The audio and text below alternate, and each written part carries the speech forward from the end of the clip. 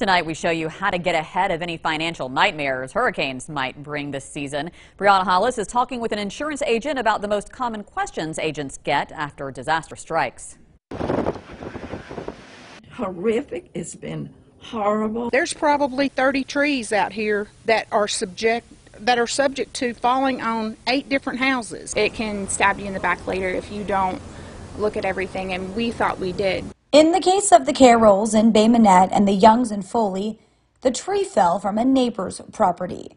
Those are acts of nature or acts of God, and so when that occurs, it's out of anybody's control. So it's not a liability issue where it would fall onto the neighbors. While on paper it may be clear that you're liable for the damages, when a hurricane rips through and a tree crushes your home, you're dealing with so many things at once and trying to get help where you can. Now, if it's your tree that fell on your home, like what happened to the Reeds here in Spanish Fort, you need to be covered under wind and hail. Come to find out, we were not covered under hail and wind. We had an exclusion on our insurance. Allstate insurance agent Kenneth Morgan says he was slammed after Hurricane Sally and Zeta. It was absolutely crazy. His biggest piece of advice is understanding your coverage early. What your deductible is and what the triggers are for that deductible, so you can understand what your out-of-pocket expense is going to be following a loss. So next time this happens, you're ready. Covering Baldwin County, Brianna Hollis, WKRG News 5.